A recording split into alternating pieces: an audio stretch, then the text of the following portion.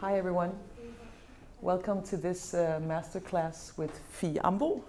We just decided we have a very big corona distance between each other. But that's the only distance I feel to Phie, really, because I've known and followed Phie's work for many, many years, and I never get tired of hearing her talk about film, art, life. So thank you for being here. Thank you so much. Thank you for taking the time. Mm-hmm.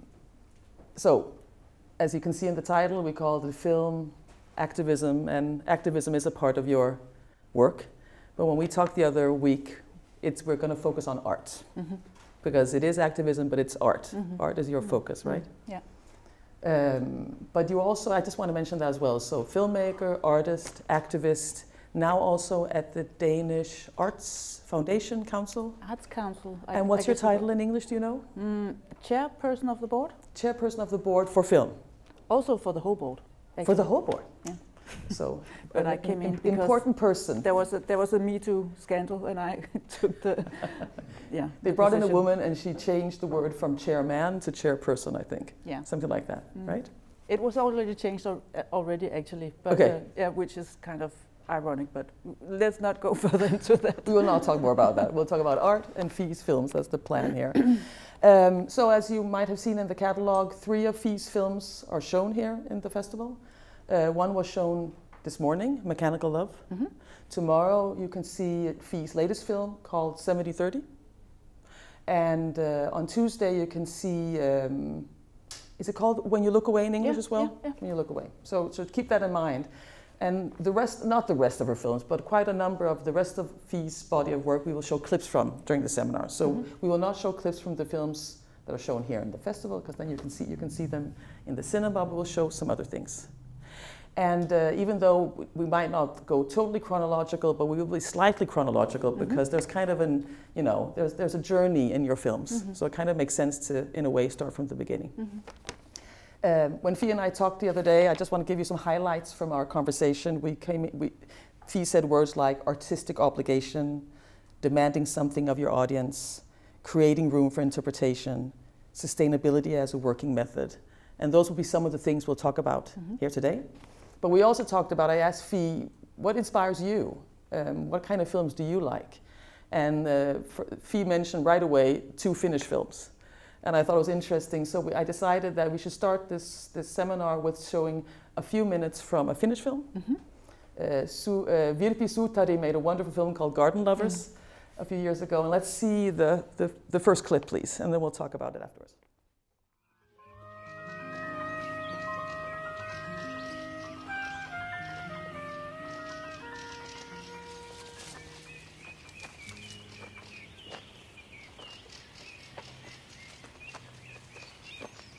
No, tänne tuoksuu jo magnolia. Joo. Ne on kyllä. Tämä on fantastinen tuoksu. Niin, se on sääli, kun mä en sitä tunne. Mä en todella tunne. Mutta katsoppa tuonne kukan sisällekin, niin siellä on tommonen aika jännä rakennelma kaiken kaikkiaan. Eteitä ja tommonen. Mulla on tässä niin harvoja ambiaisia tai muita käy, vaikka nämä hieno tuoksu tässä on.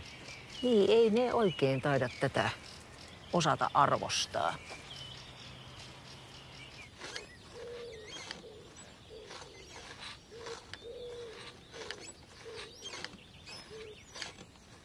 Joo, mä olin tässä ollut 10 vuotta niin töissä, ja sitten myin firmat pois, niin tuli semmoinen tunne, että tässä nyt ei ihan koko elämää kannata olla yksin, ja laitoin lehteen ilmoituksen, että kiinnostunut puutarhanhoidosta, urheilusta ja taiteesta myöskin. No, vastauksia tuli 104 kappaletta, ja sitten mä aloitin systeemille, että miten lähdettiin lännestä niin kuin itään päin, ja suunnitelma on, että 3 päivässä vähintään niin käydään läpi. Kun tää oli 9.8. Tämä numero se, ja nyt oli vielä 6 jäljellä. Kävin kaikki läpi ja sitten päädyin tähän Seijaan valitettavasti. No. So Phie, what is it about Finnish filmmaking? I mean, you mentioned Peter Honkasalo. Yeah. This is Virpi Suutari. Could you say a few words about how you're inspired by them? Yeah, well, in the beginning when I started making films, it was a lot of reportage. you know, that was the more dominant genre. So for me to see these artistic films where the photographer had a framing and a plan, and that it was sort of it's staged, but at the same time it's alive, I thought was so inspiring, because it's so much the director's view on the world that it's so obvious that there's a subjective storyteller behind this, and that was sort of it was new to me, because I hadn't been exposed to a lot of that. So to me, these Finnish directors were just really an eye-opener. Also Pia Hankasalo, who's like a ninja cinematographer, because she shoots so little, and it's so much of her footage that gets into the film. But I'm guessing that it's difficult to find her films because they are on 35 millimeters, and I'm not sure that she has the rights to her films, so maybe they were not digitalized. That's something that's really difficult if you don't have the rights. No, that's true. It was very difficult to find it, but this one has sort of the feeling of a Finnish film, doesn't it? Definitely. With the tone and the sense of humor, and also that the audience can sort of read things into it. It's not explained what they need to experience here. It's just it's just a very subjective and artistic genre that I like a lot. So Phie, you actually made your first film, which was a huge success, won the main award in IDFA and everything, while you still were in film school. And maybe we should start by seeing a clip from that one, and we can talk about what that meant and what happened after that, basically. I just want to mention that we'll see the beginning of the film, which is called Family. There are no English subtitles on, but it doesn't really matter. I mean, it's more to show the tone of the film and some the visual language you chose to use. So let's see. We're going to see the beginning of the film Family, and then we can talk a bit afterwards.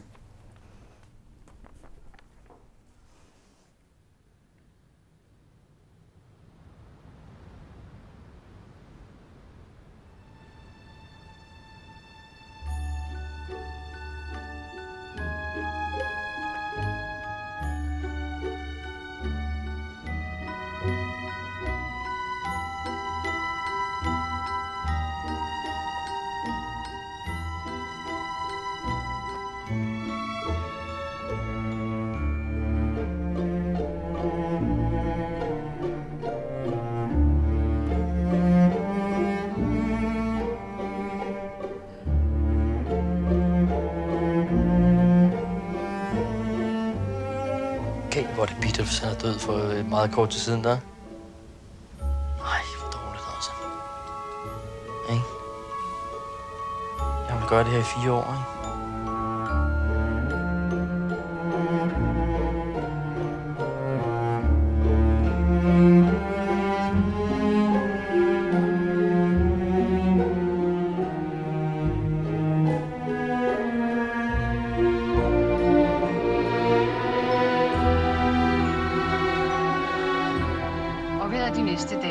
Sol og tørvejr og op til 27 grader. I dag kølige er dog ved kyster med pålandsvind.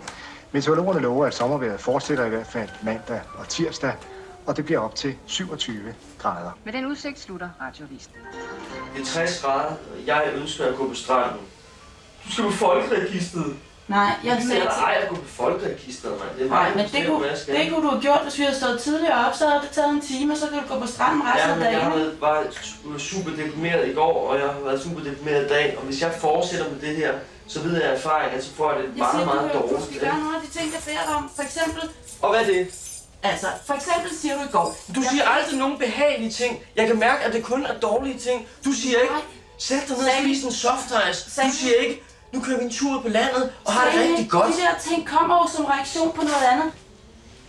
Ved du hvad, skat? Det er dig, der har besluttet for, at du vil lave den her film. Det er ikke mig, vel? Nej, og det er en ubehagelig ting at skulle lave for dig. Så hvis du vil forsere mig i en ubehagelig situation, ikke? Jeg vil ikke forsere dig i nogen ubehagelig situation. Så må du også respekt for, at jeg puster ud. Jeg beder dig om at gå i gang med nu og prøve på at opspore den fare, for det kan godt tage lang tid. Det kan jeg skal på stranden nu.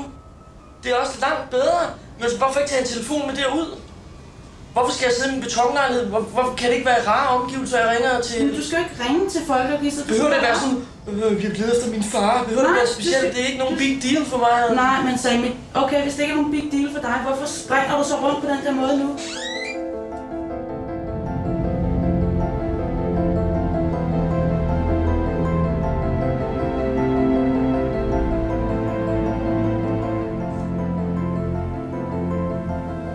Kan du ikke sige det præcis som til mig, hvis du skal have holdet af? Jo. Se. Ja. Er det din storebror? Min storebror. Hvis der havde været en far på det tidspunkt, så var han jo ikke død nu. Og min mor, hvad der er sket med hende. Men var dit forhold bedre til din mor, da din bror også boede der? Har det altid været dårligt? Nej, da jeg var barn, var det jo godt nok, men jeg kan ikke huske det, Phie. Det er sådan fragmenter, ikke?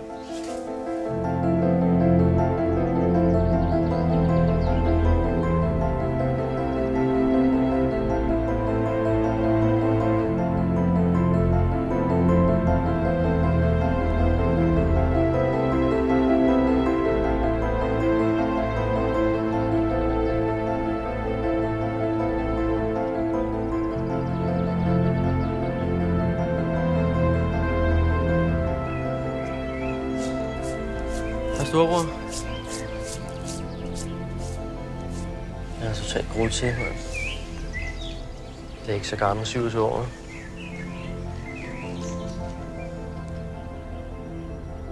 Prøv at se et stort hår hernede. Må jeg se et andet billede? Den ligner dig her. Gør han det?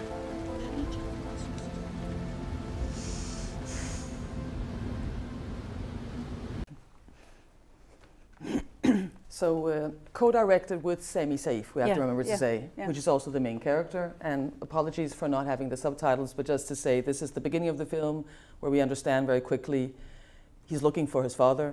His brother committed suicide. His mother's also dead. So you're basically following him, and we hear Phie in the background talking about it. But maybe we can start by, I mean, you're in film school. This is 2001. It came out in 2001. 2001. I started in film school in 1999. So in the middle of when you're in film school, this ends up becoming a huge success. Yeah. Could you talk a bit about what that meant for you? I mean, in that moment in your life of making a film like this. Well, actually, I wasn't allowed to make it while I was in film school. So we shot it in the first vacation I had from film school. We shot the whole film. And then I was sort of being a bit secretive about it because we're not supposed to make films when we're in film school, outside film school. So I sort of snuck myself into the editing room and stuff like that. But when it came out, it wasn't so much a secret anymore. So I'm not sure exactly, because I don't know what it would have been like if I didn't make this film while I was in film school. But one thing that struck me was that it was it's actually easier to make a film outside film school than inside film school. And how is that? Yeah. Because in film school you have to take all these people into your editing room, and you're listening to a lot of different people's opinions, and you are in a fragile place. And making a film outside film school was much more, you get to decide what you want to do and you do it. So yeah, in that way it was a good reminder to me that it doesn't have to be that complicated to make films. In a Danish for sure, but in a European context, I would say it kind of redefined the way we saw documentaries. I mean, it became a huge success. And it was launched, if I remember correctly, without saying it was a documentary. Yeah, it was in those days we were really scared that people would want to see it if it was a documentary, but they still didn't want to see it, even though we didn't say it was a documentary. It didn't, in the cinemas in Denmark, I think it sold maybe only 2,000 tickets or something like that. But on festivals worldwide, it became a success. And also in Denmark at that time, people weren't used to going to the cinemas to see documentary films. It was sort of a dying genre. And the journalists, they didn't know how to talk about this. We got the worst reviews ever for this film in Danish newspapers. So it was kind of a surprise to us that it actually hit. It was an international hit, but it definitely wasn't a Danish one. So I'm curious, because as you say, you kind of just did it. And was Sami finished with film school, or was he also in film school? No, he finished just before me, before I entered. Yeah. But just to say, you made it in a way that, well, as I say, we might say reinvented it, but at least you kind of created almost a school, a way of making films with the way you used the images, the way you played around with it as you would do in a fiction film. Yeah. And you even worked with a fiction, mostly fiction editor, Jens Jensen. How did that come about, and how did that collaboration work? I think it was important for Sami to put a distance to the film. So we made it, and we just decided that in order to make sort of a mix between a feature film and a video diary, we made this mix. So it was important to to make it into a feature-like film to keep the very personal story at a distance. So that was sort of what we were playing with, being extremely intimate without being personal. That was, in those days, that was the fine balance in a lot of films that came out that were a bit like that. So it's, yeah, that was the discussion all the time. When is this personal and private, and when is this something that people would want to see? It's true, and it's good to remind us of, you know, the time that has passed in a way, because we just talked about the other day that actually one of the films that defined the whole personal film wave, if you want, was a Swedish film called Pappa och jag, Father and I, which was very intimate and almost maybe for some people too personal. So that was the beginning of that, and since then we've seen a lot of personal films that go very close. So what I think is interesting is because it just became such a defined moment for the rest of the business in a way, this film, and you're still in film school, did you feel that kind of defined the way you wanted to make films forward, or did you still feel you could develop your cinematic language freely after that? Oh yeah. I didn't think that this was defining anything because it was my first film. I hadn't finished any film before I made this film. So, and I still feel that I'm sort of developing the way, the language that I work with. So I didn't think it locked me up in any way. It sort of opened my mind to that there are different tastes around the world. That coming to Amsterdam was just amazing to see that there was this huge audience, that people knew the genre and that people could talk about it in a much more sophisticated way than we did in Denmark at that time. So it opened my vision to working internationally instead of working only in Denmark, because I felt that at that time the understanding of the genre was much more expanded outside Denmark. So it gave me sort of a thirst to go into that market instead of staying in Denmark, which has for me actually been really defining for the way I make film ever since then. Even if I make films in Denmark with Danish characters, it's always easier to explain to foreign investors what it is than it's been to a lot of Danish TV stations. Says something about the situation in Denmark, I'm afraid. So after film school, Phie, you continue in a way. I mean, as you said, you told me, you know, so this film was like following Sami in his process, so basically letting the main character define the film, define the journey. And the next film you make is also, you know, going after a very famous Danish director in the film Gambler. But then you chose something totally different. What happened after that? Well, then I made the film Mechanical Love, and I think that when I made that film, that's a thematic film that investigates what is an emotion, and is it different if you are directing it towards something that's mechanical, or if you direct it towards something that's flesh and blood, human or an animal. I wanted to dig into that subject, and it was really liberating to me to see that you can make films out of a theme, and then you can have different characters, so you're not that much dependent on one character, because that's a vulnerable way to make films. Sometimes that character doesn't want to be in the film anymore. So if you sort of take more control over the film by choosing a theme, and then you can choose different characters that can sort of cross fruition. What's the word in English? Cross-fertilize, I think. Cross-fertilize each other's in a different way than when you just have one main character and the world around that character. So to me, that was sort of a much more fun way of working, and I did that in several films after that. But it's interesting because when you come to Mechanical Love, it feels like that's the start of the journey. And we can get back to that later, maybe if one film brings the next one, or if there's like, you know, if they all point in one direction to the final film, who knows?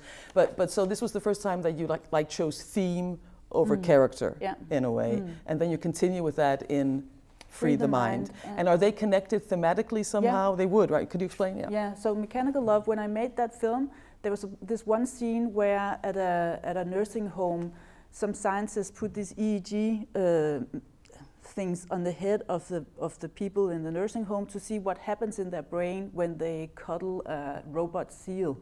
And I just realized that this film is not this is only scratching the surface, because I'm trying to look at what is an emotion, but really what is a thought, and I couldn't put everything into this film, so I decided, in order to not stress out about putting everything into one film, that I wanted to make 3 films. So one was about looking at robots to investigate what is an emotion, and the next one would be what is a thought, and how can we see that in the human brain, and then I made Free the Mind, and the last one is what is consciousness? Who is having this thought and this emotion? What is consciousness? And does it exist inside our body, or is consciousness also something that can exist outside our bodies? And that was definitely the most difficult film to make ever. And that's called When You Look Away. And that's the one that's going to be screened on Tuesday. So it's a trilogy. The 3 films are connected. So Mechanical Love was shown this morning. We're going to see a clip in a moment from Free the Mind. Okay. But before we do that, could you give us some insight into how, I mean, because you're a filmmaker, you've gone to film school, you're not a scientist.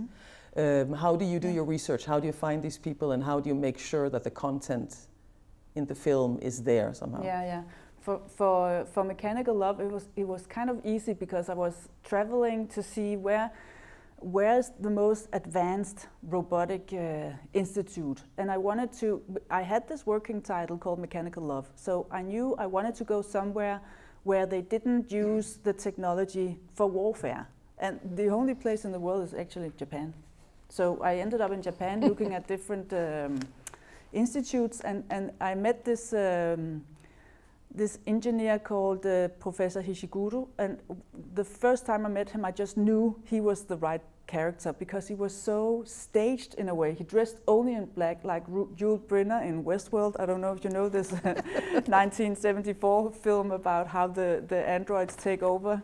It's sort of the first film that was before the TV series Westworld. But I could see that he was sort of inspired by the evil android in Westworld, and I just felt that there's something about the way he staged himself that worked out really well on a film. So I followed his work, because he was making a perfect copy of himself, and he wanted his daughter to meet this copy of himself to see how does she respond to that. Is that something we can develop, or is it just a dead idea? So that was sort of the A to B narrative in the film, and then in between that I could weave other stories from other places in the world. So as you say, I mean, it's based on, it's thematically driven, but it's also character driven. It's definitely character driven.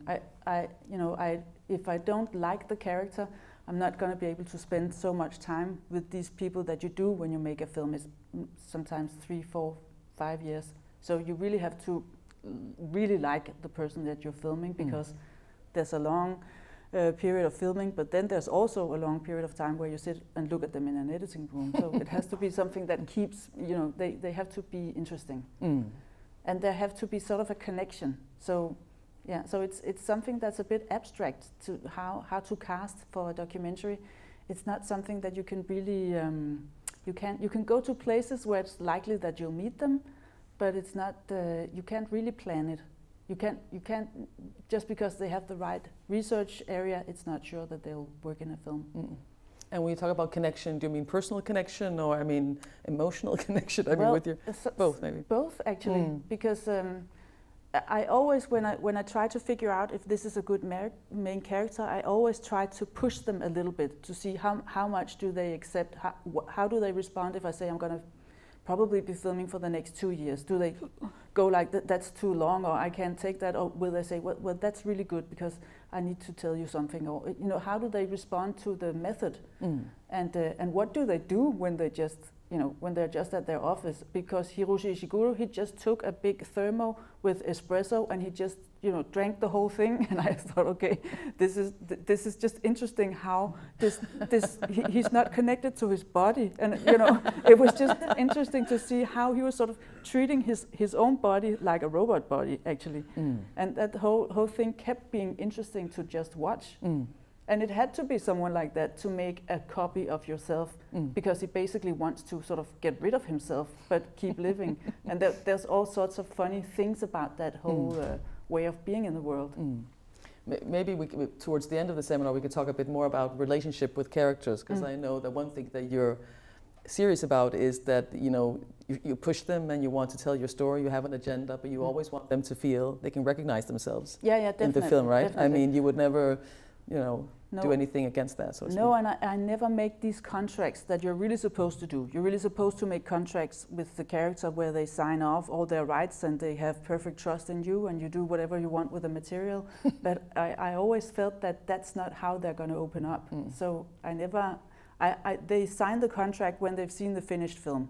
But I never have that kind of power game going on, because I wouldn't want to be in a film if I had, you know, signed a contract like that. I wouldn't want to say things that I was insecure of, or I wouldn't want to go so far. I would stay on the safe side all the time. So it's nerve-wracking when I have to show the film to the characters, because I have no paper. You know, nothing is sort of. So anything can happen, basically. Anything can happen, and it's a nightmare. But I can't figure out how to do it differently. No, that's the way. So the next film, and that's what we're going to show a clip from, is Free the Mind. But would you say a few words about the film, and then we can show the clip, or set it up? Basically. This film is set in the U.S. in Wisconsin, and that was because here they do a lot of research on Buddhist monks, how meditation affects their brains. And it came out of Mechanical Love that I wanted to look at how does a thought manifest itself in the brain, and can you actually change the brain, the structure of the brain, from thinking differently. And it also came out of, I suffered just, when I was recording Mechanical Love, just before that, I started suffering from panic attacks. So I started in this meditation group in Copenhagen, and I could feel that it was getting better and I was changing something. So I was also really curious to see, is this something that I'm just hoping is happening, or is it actually physically happening in the brain? So usually I also have a very personal entrance to something that makes me really want to look at it, because I really wanted to know what is actually going on in the brain. So I went to the place in the world where they do the most of this, and met the scientist there that's sort of in charge of it, and then I made the film. Can we see the clip from Free the Mind?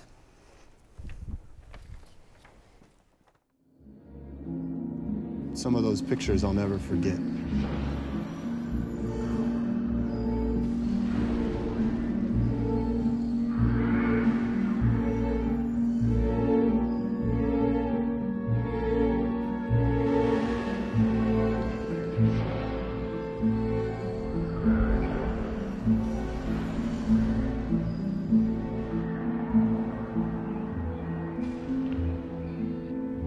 I take Ambien to get to sleep every night.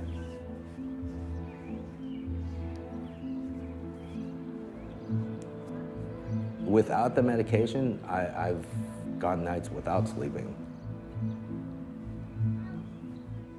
I don't like what I did.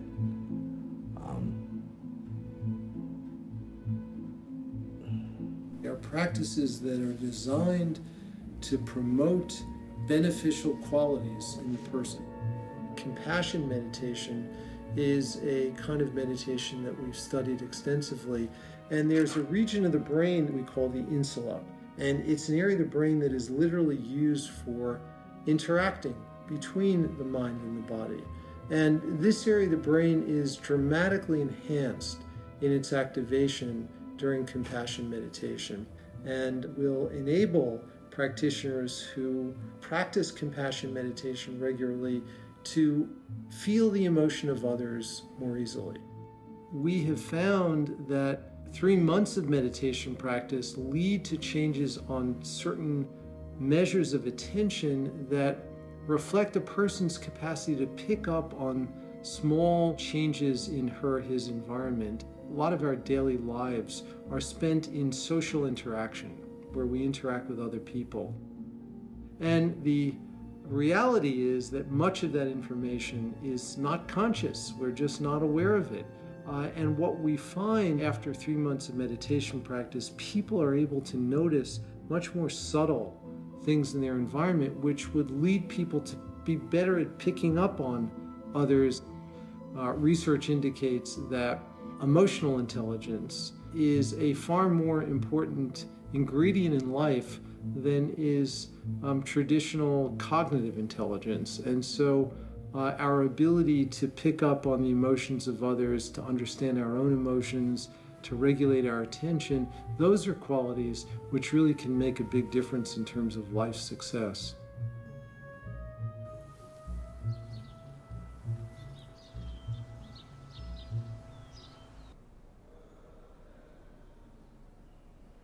Does anyone think this is a real brain? No.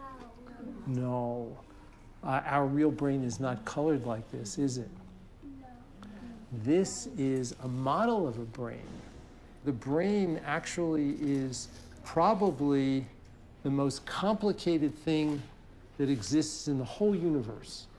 Scientists estimate that it has about 10 billion connections, which is one with many, many, many zeros following it. We can feel all the different feelings that we feel because the brain is as complicated as it is. You mean like if you're feeling sad or you're feeling, how else might you feel? Frustrated. Frustrated. Oh. How else? Mad. Mad. Angry. Angry. Mm. There are different parts of the brain that become active when we have feelings of sadness and feelings of frustration and feelings of happiness. And we can change our brains for the better. And that's something that is possible for every single person. And one of the really cool things is that Laura is actually going to be teaching you some exercises which can actually help you to change your feelings. You can be happier and you can feel kinder toward all of your friends more easily. So the film is about some veterans that go through some breathing exercises, and then these kids that where you see the little one. I just realized now that he looks a lot like Sami. Yeah, gosh, from that's the film. right. Yeah. But you know, it's funny how you keep repeating sort of the same things in. You think you're casting someone new, and you're actually recognizing someone else when he was maybe a child. That's so interesting. Things like that happen all the time. But anyways, this kid goes through the whole process of learning to take an elevator because he suffers from severely claustrophobia, and maybe he actually also has PTSD because he's been moved from 20 homes at the age he has now. So, those experiments are being portrayed in the film. Yeah, and I was just wanted to say that as well. It's so difficult to choose clips because basically you just want to see the whole film. But when I chose this clip, it was because I wanted to show the tools you use because the thing is, this is also a character-driven film. Yeah. So the researcher we see, he's one of the characters, the boy we see, and then there's the vet, as you say. But you also give us a lot of info, a lot of very technical, scientific info, and how to balance that, how to balance the art versus the information. Could you talk a bit about that? Well, to me, it was so important in this film because when I suffered from panic attacks and I came to my doctor, at that time nobody was saying maybe you should try meditating. They said here's some medication, and I felt that I didn't want that medication. I wanted to try something else. So to me, it was so important that this film could speak to everyone. I really wanted everyone to know that there are different options. No, I'm not against medication at all, but I just felt that it was so important to give people the possibility to choose. So I wanted to make this film so easy to understand that even a child could understand it. So we made these children drawings, and we made these scenes where this really posh scientist explains the science to children. So because I felt that this is not the time to be sophisticated and maybe a bit snobbish, or this is really mainstream knowledge that everyone needs to have access to.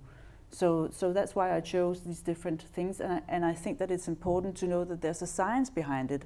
It's not just self-suggestion. It is actually scientifically based, all this research. So sometimes I use the characters and their dramas sort of as a Trojan horse to get some more hardcore information into the film, because you want to see this kid, does he get on an elevator or not? So you follow his storyline.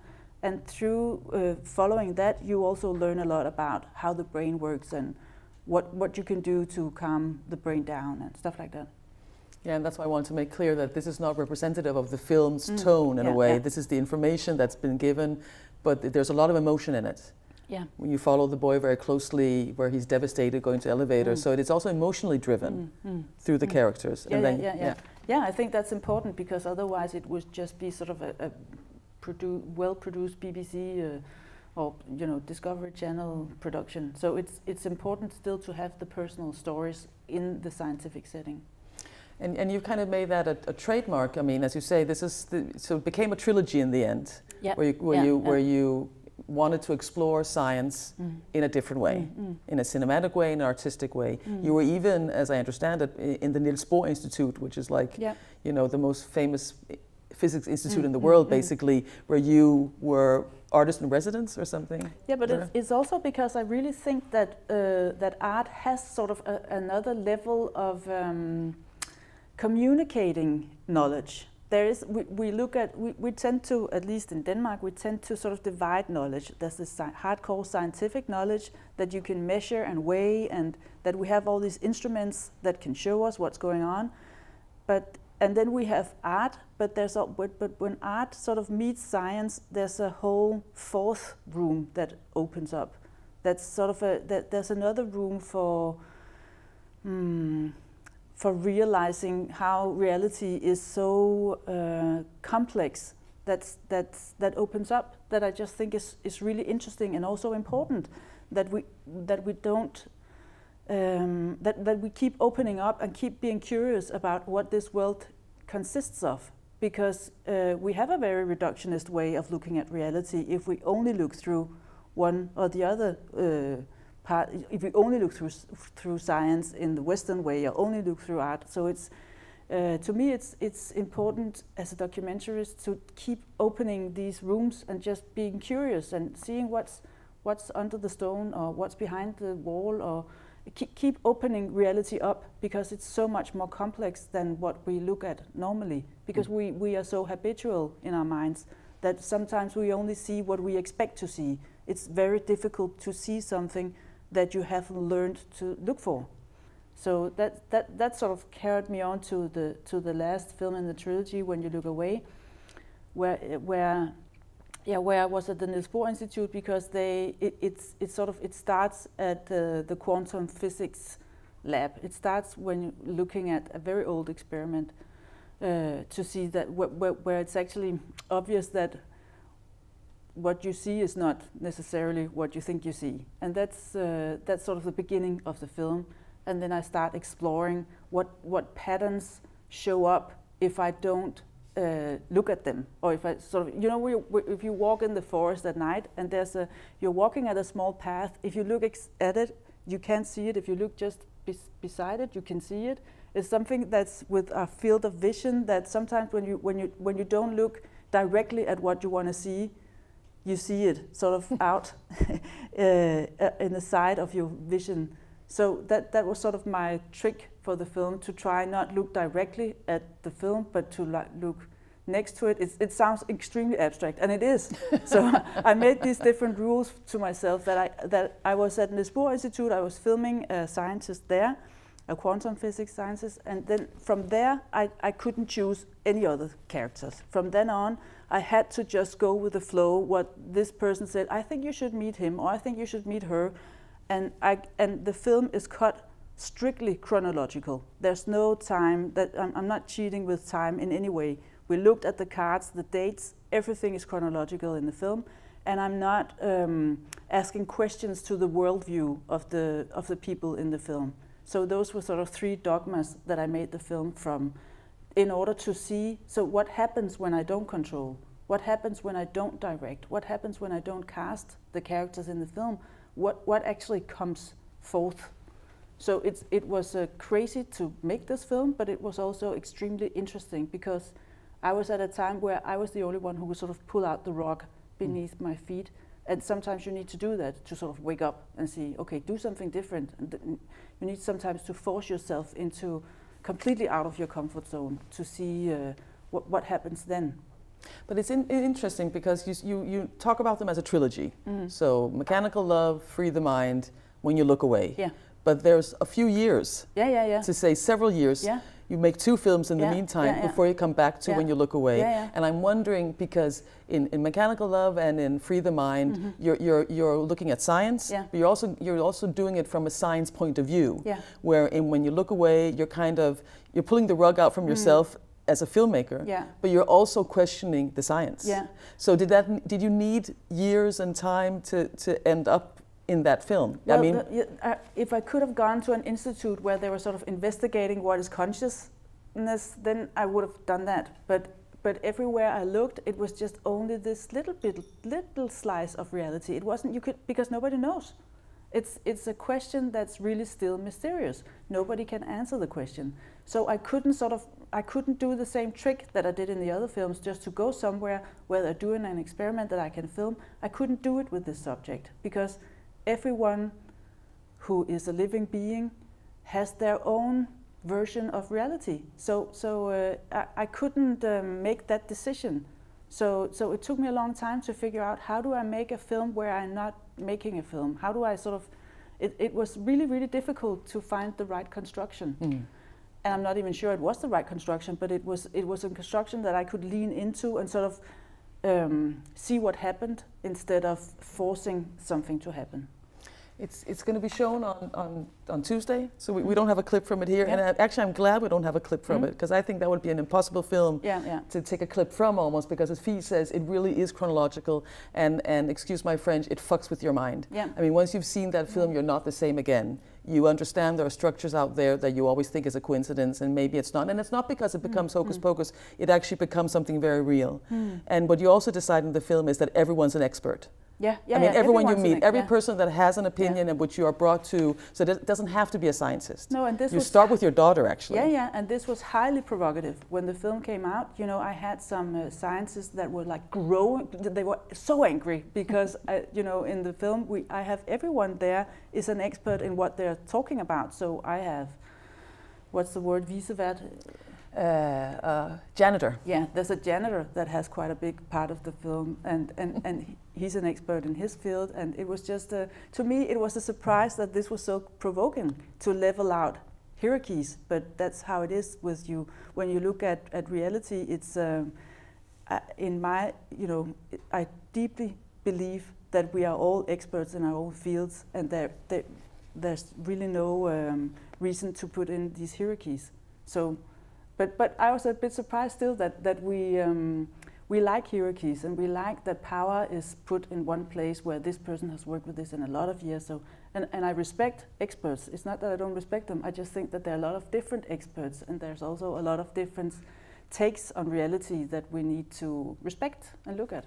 There's a wonderful moment in the film where one of these people that is an expert in their region, he has invented some kind of water, I won't go into details, and they simply, in the Science Institute, they cannot find out why it works. They know it works, but they can't find it. And you challenge them and say something, and they say something like, well, that means we have to change all the rules of physics. That doesn't work like that. And you said, why not? You know, I mean, that's the level of discourse in the film.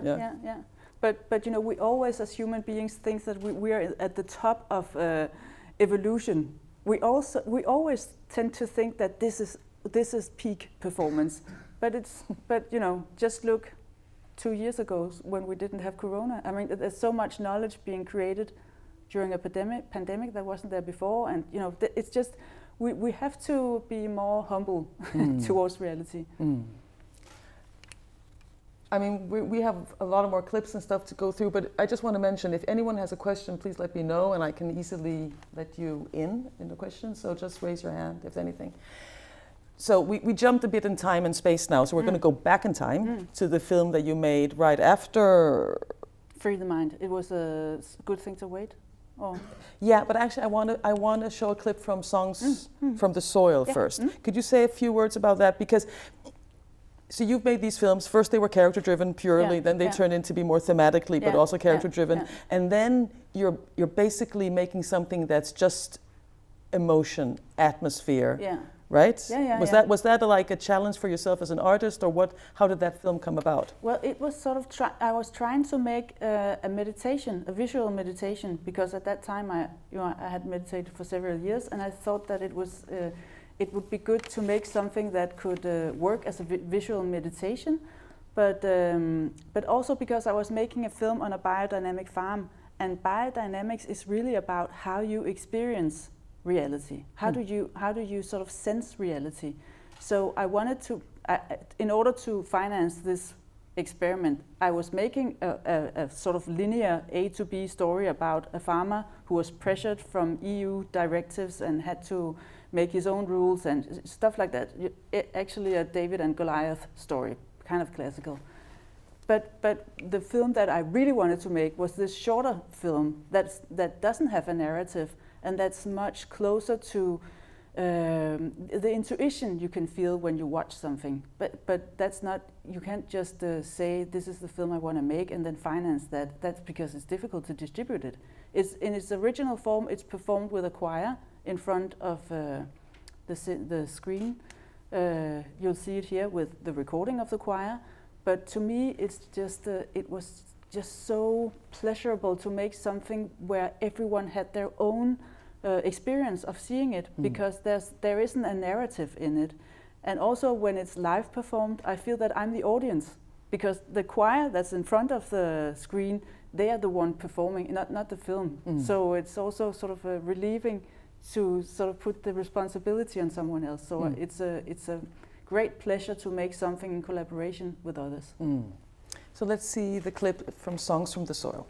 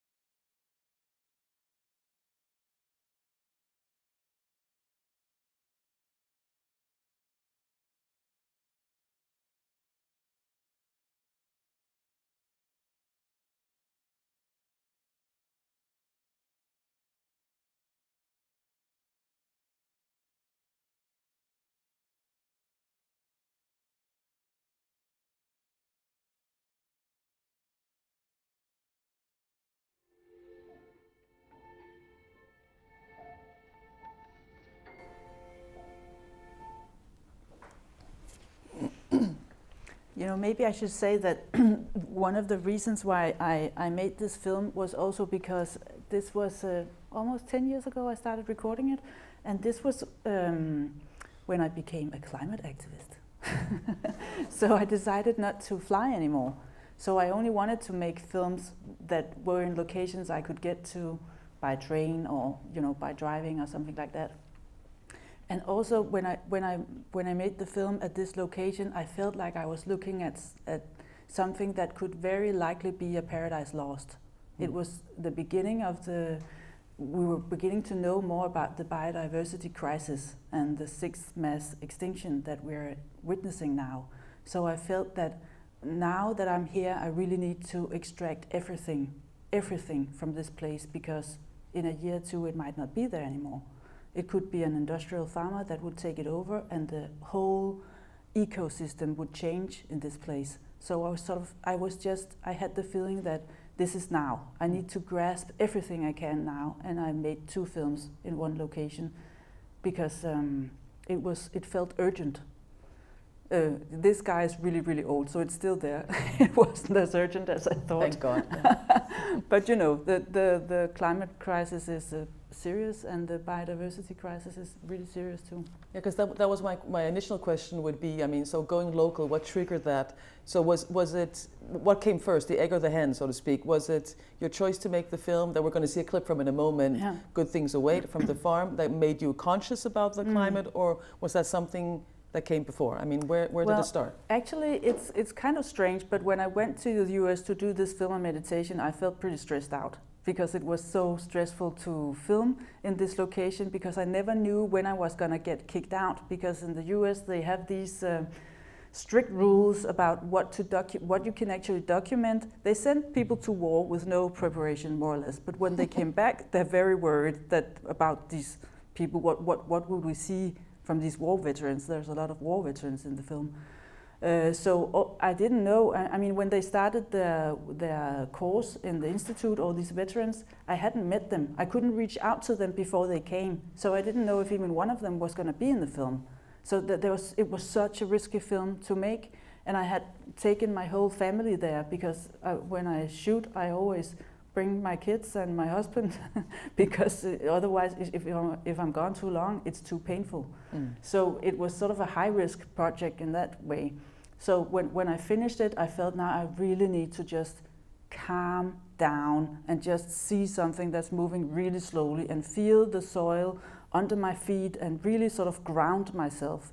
And then I started making the film on the biodynamic farm, and then then all these realizations just started to happen, that I had also been part of this accelerating lifestyle, where you have to produce, and it has to be foreign language, it has to be bigger and better, and I was in this wheel, and I was in there voluntarily, so I could also step out of it. So that's sort of, I chose to step out of it, and when I stepped out, all these there was space for other kinds of thoughts. So the experience that I had was that, when you put a macro optic on your camera, there's a whole world that opens. You don't need to travel. You can just look at the world through a macro lens, and there's things that you have never seen before that is right under your feet. So to me, it was sort of, it became a dogma to try and explore the world that's just around me instead of going out. Because, we were also talking about the other day, it's easy to go to India. There's a film, just when you step out in Delhi, there's a film. And you have to sort of sharpen your pencil a little bit more to see the films that's just around you, but it's also really rewarding. So that realization came as a reaction to having made Free the Mind under very stressful conditions. So stressed after making a film about meditation, which is a paradox and oxymoron. That's just the way it is. Meditating and being fucked up, stressed out. Exactly. Well, maybe as you're talking about it, maybe you should see the clip already now from Good Things Await, so we can see what kind of film you're talking about. You want to say a few words about it before the clip? You said it was a biodynamic farm, but it's also a farm that is kind of part of the elite cooking, gastro scene in Denmark as well. So that's also an interesting contrast. Very old man, very old farm, but what he's making is so exclusive that they come. I just want to say that because that's part of the of the clip. Yeah. So let's see good things await. Ja, du kalder lidt på din kald, den er kommet ud, ja. Din kald er kommet ud. Det der ligesom får mig til at gøre mine handlinger, det er velovervejede ting, som vi kan, når vi er udvokset, når vi har et bevidst jeg. Og mit jeg har boet inde i mig. Det føler jeg også, at jeg træffer mine beslutninger et sted indefra. Og det er den store forskel på os og så husdyrene her, især koen. De får deres meddelelse om, hvad de skal gøre udefra. Så når jeg kan se, at de reagerer som flokke, så er der altså noget, der påvirker dem udefra. Og det har de det bedst med. Og derfor må jeg jo ligesom lære at forstå, hvordan er det så, det her vidunderlige gruppe-jeg, det virker på den. Således at jeg kan komme til at lære noget af det gruppe-jeg, og behandle køen ligesom gruppe-jeg gør. Ikke bare, at jeg føler mig forbundet med dem, men jeg ser, at de svarer igen ved at føle sig forbundet med mig. Og det er så det, der giver nogle sjældne, fuldendte aha-oplevelser ved at føle, at de der store gruppejegere, de også kan lide at komme i kontakt med os. Det er ikke bare os, der skal arbejde på at komme i kontakt med dem, men de vil hellere end gerne komme i kontakt med os. Det længest de faktisk efter, det kan jeg mærke.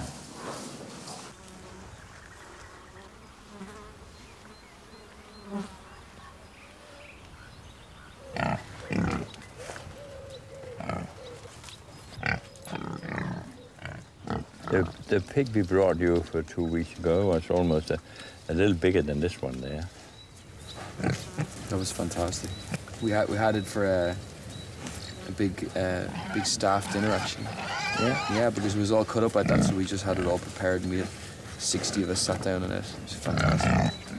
That's nice. You see, there's a lot of meat here. I don't want to talk about this while when he's here. I was going to say, I feel bad though. Yeah, this bit looks delicious. Oh, it smells fantastic. The flowers are wonderful. Yeah. There you see again this flower called røllike. It's like a parabolic instrument for absorbing rays from the universe. Yeah. As a human being, I feel completely independent of what's happening out in the star world. But the plants, they don't. Yeah.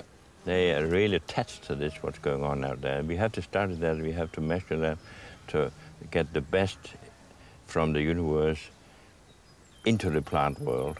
And then we get an optimal plant, substances, so we as humans indirectly get the good strength from the universe.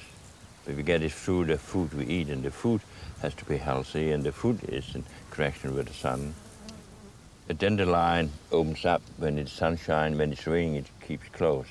There's really a connection between the sun and the dandelion flower. Jorden har os brødet givet, solen har det skænket livet. Kære sol, kære jord, takken i vort hjerte bor. Velsignet være mand. And what are the rest of the farms in the northern part here? They're not all biodynamic. No. And what do they think of what you do? Do you try and convince them to change their ways? No. No. I don't try to convince, not even Louis and Sian, I try to convince about anything. They have to find out themselves. Mm-hmm. I have the confidence that biodynamic farming is not something from the past, it's something for the future. And the future might come tomorrow, it might come in 100 years or so, but we have to prepare it. Oh. Because what we're doing is all truth, and you cannot avoid the truth to come into existence sooner or later. So you're just helping it along?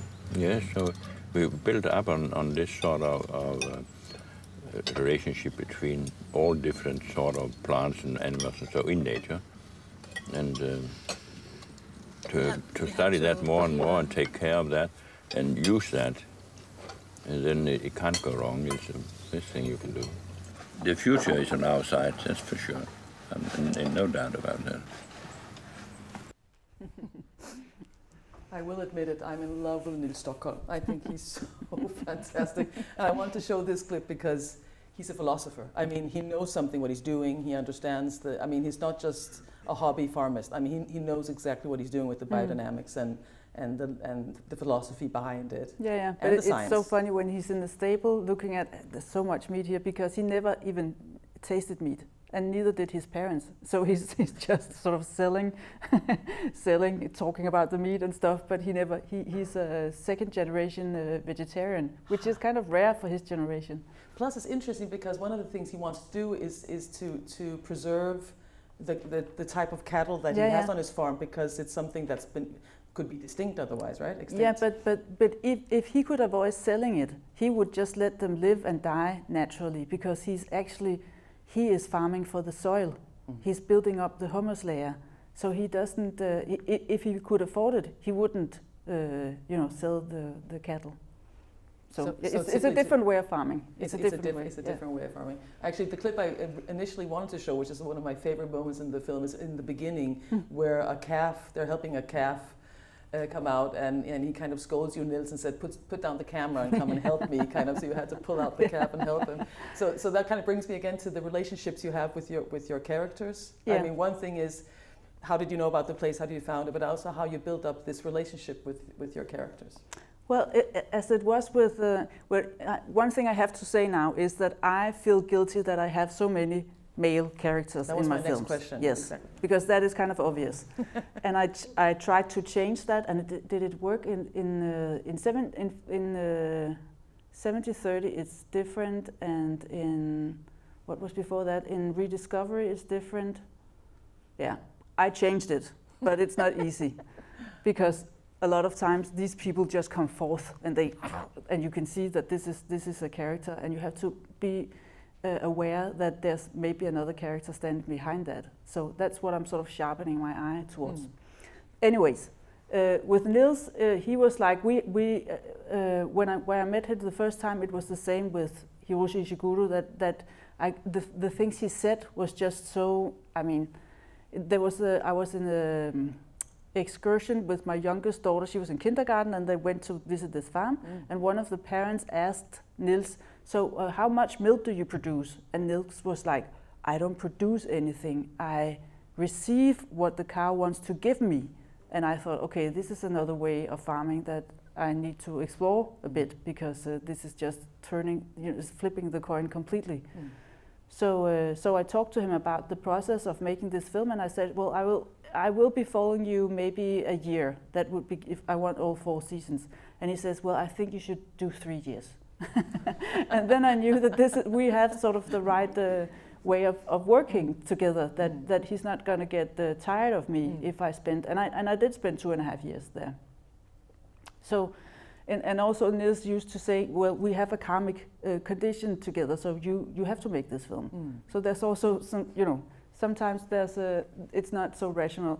No, and in that sense, it's kind of connected to your other films, and then when you look away, that comes after this film. It kind of builds up to that, doesn't it? But I think if you could mention, because people can't see the film while they're here, the interesting thing is, so you're showing a film about something that, of course, looks like paradise and it's wonderful, but there's also a conflict going on. And actually, he is actually in opposition to what we normally would think is the good guys, the people doing ecological farming, right? So there's an interesting contrast there. Yeah, because a lot of the times we base our trust in these big EU systems and the labels and stuff like that, but the truth is that it's not that simple.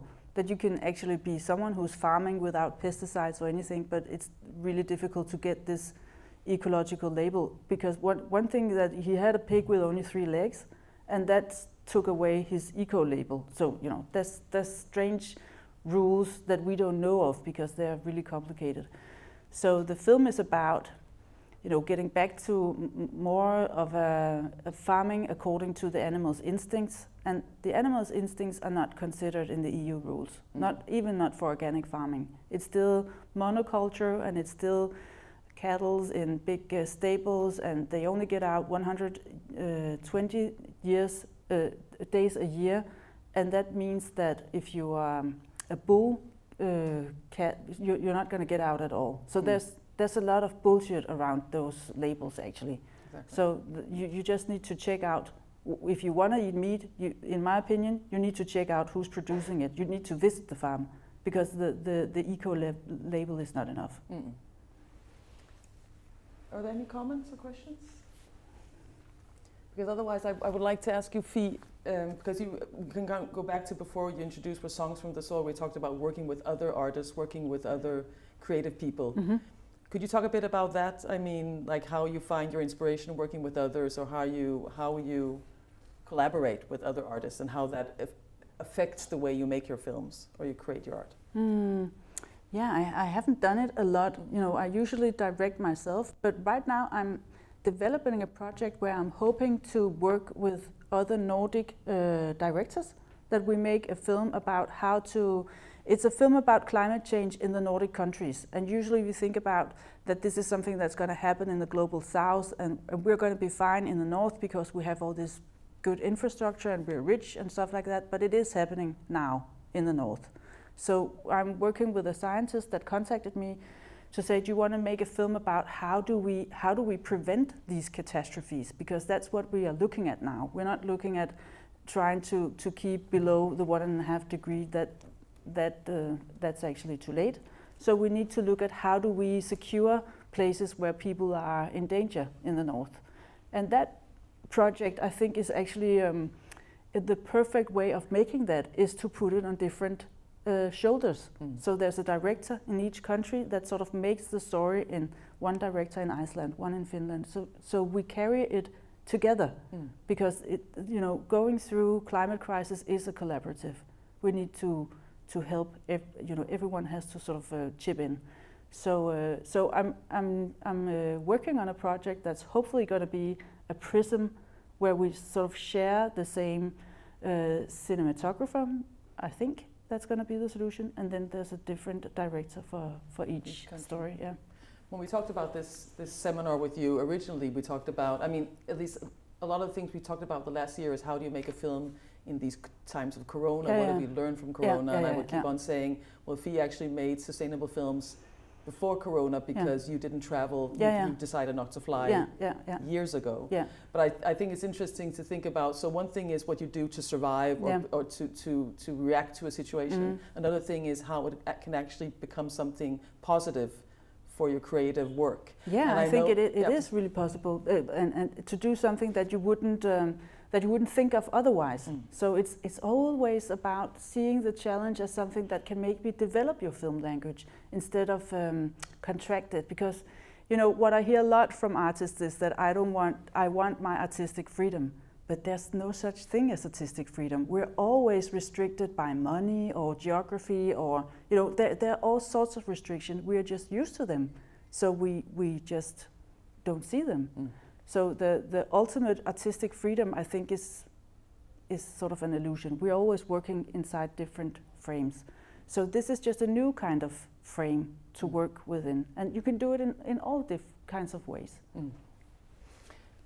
In continuation of that, I mean, talking about working with others, so the film you'll be screening tomorrow, your latest film, 7030, which was made in Denmark, a Danish subject, you were there, but nevertheless you did choose to work with some very young cinematographers, which you thought, as I understand it, could add something to your storytelling. And could you talk a bit about that? Yeah, I had some female cinematographers that went out to the demos and did a lot of shootings because the film is about the climate election in Denmark that sort of results in a climate act in Denmark that was was it in 19 or 20? I don't remember. 19, I think. Yeah, 19, yeah. And the film follows the political process seen through the activist's eye and the politician's eyes. So I had other photographers going out into the streets doing these demonstrations, which was a relief to me, and also they came with something that I couldn't have gotten. So it's, but this is something a lot of people do because it's just strange that I keep the camera to myself. So I guess that you could find examples of others that are much more extreme with letting other people take responsibility of the visuals. But to me, it's always been, since family, it's been important for me to have the camera, because this is how I understand reality. I understand reality seen through the lens. I can't really grasp it unless I see through a camera. So it's not just a practical thing, it's sort of an existential thing. If I don't film something regularly, I have nightmares. I wake up with nightmares that there's something I can't see or I can't understand, or I get these stress nightmares. So to me, it's actually sort of a way of understanding the world, that you look through the lens and then you decide what to look at. You don't see the whole thing, you decide, and maybe you zoom in and maybe you make a whole different framing, but it's a way of being in this world. So I can't let go of it completely. But I also mentioned it because in the beginning you also said something about that you hoped that you would redefine yourself on the way. I asked you, so was your cinematic language kind of, set and done in film school, and of course you change on the way, but there's something about redefining the way you work, which you did with When You Look Away, where you kind of challenge yourself in the way you built the story. And also the content, and then you choose to work with other younger artists that can give something else. I'm just wondering about this thing about redefining yourself along the road, and how you make sure to keep your eyes fresh and do something new. But every time. I think what would be the perfect future for me was actually to work with a much more diverse group of people, because that is something we need, more diversity in the storytelling. So to me, it's important that I don't go to Japan to make a story about a Japanese scientist, but I could work with a Japanese director that did that story, and sort of all these kinds of nuances that come into a film if someone who has a very strong connection to that place makes it, instead of, to me, I see myself as sort of, I've been a bit like a tourist, just traveling around, seeing whatever comes to mind and filming it, but there are so many more layers that I can't see because I'm just a tourist. So I think what I'm really curious about, and what I feel is incredibly important, is to get a much more diverse group of storytellers. Yeah, and continuously. I mean, it's such an interesting thing that once you see something or you open a door, it's also impossible to close it. So as you say, when you look at the clips of your films now, you see all the men, you're thinking, oh my God, I need to do something about this. And it goes for you, it's climate and everything, but it also goes for, and you were mentioning that when we were talking about which stories are yours to tell and which are not. Because then the other day I thought, I want to make a film about this woman who's making, she's a lawyer and she's working with hate crimes. But then I thought, it's not my film to make. It's someone else who has to make that film. A colored person has to make that film. So to me, it's just I really like it when I get these, when I realize that now you need to find another story, or you need to go somewhere else, because it's also it triggers you. So. Some people get provoked, but I think that it's good to provoke yourself from time to time. Yeah, and sometimes limitations can actually bring something good with them, a new way of thinking. I just want to make sure I keep an eye on, because we don't have that much time left if anyone, so remember to think about questions or ask them while we're here. So, we're going to go to we have like 10-15 minutes left. The thing about you, Phie, is that you don't just you don't just talk. You walk the talk, or talk the walk, whatever you say. You do something about it. And before we show the final clip I have in store, you even started a school. You decided that instead of just being frustrated about the way people do it, or thinking that education could be something else, let's do it ourselves. Can you tell us a little bit about that? Yeah, but that was actually when I was filming the farmer. I thought that there's so much that kids in the school system are not being exposed to. That's a lot to do with how big ecosystems work together, and seeing the whole thing from a much, learning history in Danish schools is like you learn it from when mankind entered planet Earth, but we need to learn history from when the beginning of the universe. We need to look at ourselves as just a little piece in the big puzzle that's the ecosystem and stuff like that. And to me, it was incredibly difficult to change that within an existing system. So I decided with a group of other people to start a school from scratch. So we have a school now that's working from, it's a preschool till 9th grade, and the third årgang. Year, class? Yeah. They just graduated? They graduated, yeah. Oh, so it's been for that long. When did it start? Yeah, but it's because we started from preschool to 5th grade because I had 2 daughters that needed to go into the school and the one was older. Yeah. So we didn't start only from preschool. So it wasn't just about what they were taught in the, so to speak, normal schools, but it was also the way they were taught, right? The way you would approach the learning process. Yeah. They need to have much more craft and arts, and again to understand that knowledge is not something that we just push into people. It's something that we need to experience with our bodies and with joy. There has to be a lot of play and joy so we can remember what we learn. And I didn't see that play out so well in the school system. So sometimes even though it's a lot of work and it has been hard, and I'm glad that I stepped back as chairperson of the board this spring, and I'm happy to be out because I've been there for 8 years. But it's easier to make the change than to just keep looking at something that's dysfunctional, especially when you invest your kids and you see other kids being, suffering from this limited way of looking at learning. Exactly. So talk about keeping it close to home. You made a film called Rediscovery, which is about it wasn't about the whole school system and everything, but about a moment, about some weeks where these kids were trying to explore another way of learning. And let's see the final clip from Rediscovery, please. Altså, jeg synes, at vi skal lave en regel med, at hvis man skal ligesom behandle andre, som man også, altså man skal behandle andres ting som ens egen ting, også man vil have behandlet. Ja, men alligevel, man skal lige tænke over, hvis jeg gør det her, vil de blive glade for det? Eller ikke sådan glade, men vil de blive sure over det? Ja, men altså sådan, at man hele tiden tænker over, er det her overgevind eller ej? Nu siger jeg ikke, fordi der er også andre end dem, der er her, som har... Der er mange, der har fået en eller anden idé om, at hvis vi har bygget en hule, så må alle være derinde. Og det er sådan lidt irriterende. Alle være derinde? Altså alle... Nå ja. Det er der mange, der har fået en idé om, at alle må være inde i den hule, som nogen har bygget. Og det er sådan ret irriterende. Man hule for at kunne være et andet sted. Okay. Jeg kommer bare til at tænke på, at I har en aftale om, at man ikke skal gøre nogen kede af det. Er det ikke rigtigt? Jo. Hvis nu at... det var lidt det der med at tænke sig om i forhold til de ting, I har snakket om, I gerne vil have, at samfundet skal indeholde. Blandt andet det der med, at vi ikke skal gøre hinanden kede af det.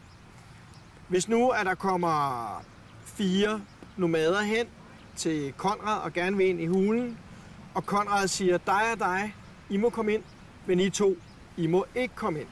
Jeg synes, gør man så nogen kede af det, og er det så i orden?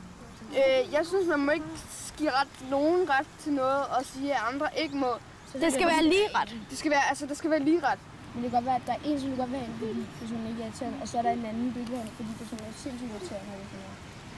Og hvad tænker du i forhold til det, jeg sagde med, at hvis man gør nogen ked af det? Er det så... Det er nok mere irriterende. Jeg ved det ikke, jeg sagde det bare.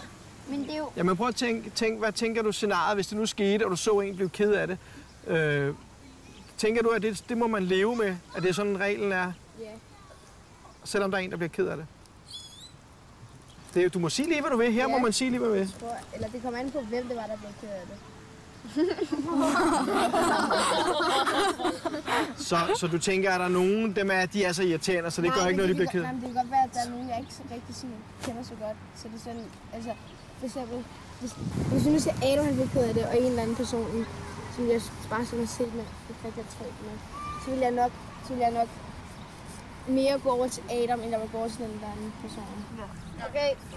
Jeg synes, at vi skal undgå, hvad skal man kalde det, vold med pinden. Fordi det kan gøre rigtig ondt. Det er noget andet, hvis man slår.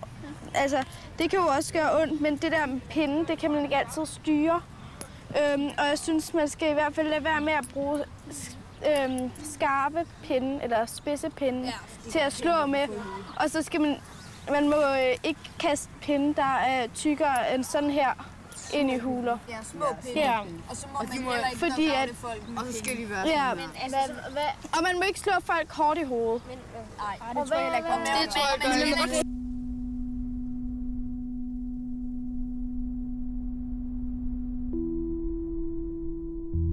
I thrive when my streams are curvy and my forests are wild.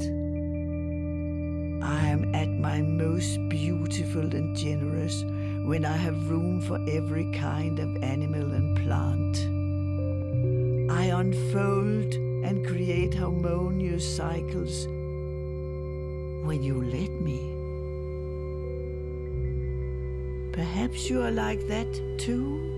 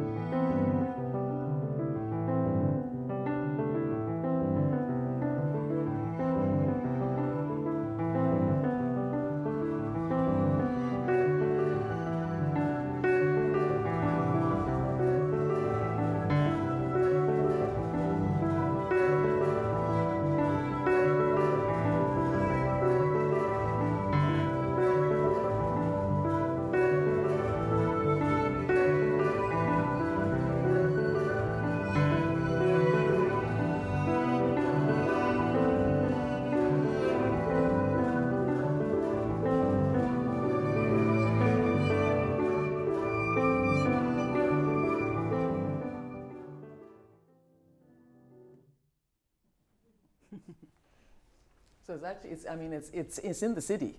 It's a patch of green wilderness in the city where the kids were for how many weeks? This was an experiment where the oldest kids were there for 10 weeks on a row, where they didn't go inside to have any kind of teachings. They were only outside. So and this was because this was a sort of a forgotten space where they could stay. Right now there's asphalt all over. It's in Copenhagen we have 14% less nature than we had in 2016 now, because these little spots, they keep being destroyed. So or built on, yeah. But it was interesting because I remember when you started. I mean, your school is called the Green School, and there's certainly a focus towards understanding nature and being part of nature and all that. But when you made the film, I remember when you were pitching it and planning it, comments you got were something like, it's the opposite of Lord of the Rings, because what happens was these kids were supposed to do things themselves, as we see an example of here, even though there is a teacher, and they do solve it. Everything works out fine, and everything, it's total harmony in the end. They don't kill each other. There's so many conflicts that kids can solve by themselves, but we mess the process up by going in and trying to fix it. Exactly. So the difficult thing for the grown-ups there was to actually stay out of the conflicts and just let the kids solve it themselves. But then in edit, if I'm not remembering wrong, you noticed that a lot of the material was pointed towards nature. So in the end, it kind of became us and nature story, right? I mean, is this like a theme for you? You wanted, you hadn't thought about it when you did it, but you were filming nature all the time. Yeah. But that tends to happen. It's something when I shoot myself, sometimes the camera does something that I'm not completely aware of. So it does become a story about the human relation to nature.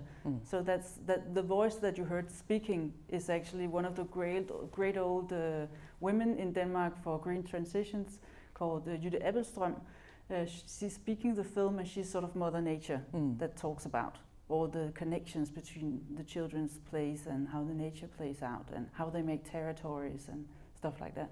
And you make beautiful bridges where you can see how, as you say, how they make the territories, but nature does the same. I mean, how we mirror nature in a way, but still work against it sometimes. We're literally like soon out of time. Any questions or comments? Otherwise, I have a final one for Phie, but please. Anyone?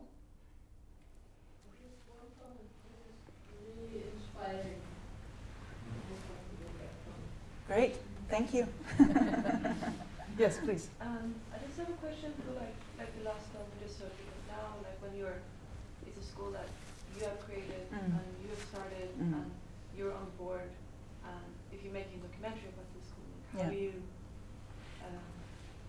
then it's like, I mean, if you think about and when you talk about how you sort of look through the lens to see reality and what is reality, but at the same time it's like it's your space, you created it, and it's your philosophy. So how it's like no outside view in a way. And like how do you balance that? Yeah. Well, actually, I waited for a moment in the school's development phase where someone else was taking over and doing a project, doing an experiment that I hadn't invented, that I wasn't part of. So when I came to the building space, I was on scratch like the others. So, but of course you're right that I'm part of the main architecture of the film, but I knew that I couldn't film things that I had been part of inventing. So I stayed out of, I stayed out of the teachers' space when they did that project and just came there to film, because it's also important that that the teachers don't feel this is like the chairperson of the board that's looking over my shoulder every day I go to work. So it was a fine balance, but I focused mainly on the kids, and I came there only when they were in school, and the project wasn't mine. I didn't invent it. So as it developed, I didn't know what was going to happen. I didn't know how far they're going to go. Are they going to stop the kids, or are they going to let them sort of play out their conflicts? It was important to me that I didn't know what was going to happen next week, or how are they going to intervene. So that was how I tried to sort of find the balance. Any other comments, questions? No? So when we had our talk actually, and also when you started, you call yourself an activist. I mean, you are a climate activist, but we agreed in the beginning of this talk, and when we talked earlier, this is going to be about the art and your way of working. But you used a word called artistic obligation when we talked together, and you said something that, even though you want to focus on art, you still feel obligated to make something about what's happening in the world right now. Could you just give us some closing words about how you think about that? It was just, I really wanted to make sort of an intimate drama now. I really wanted to make something that was more like, something that had nothing to do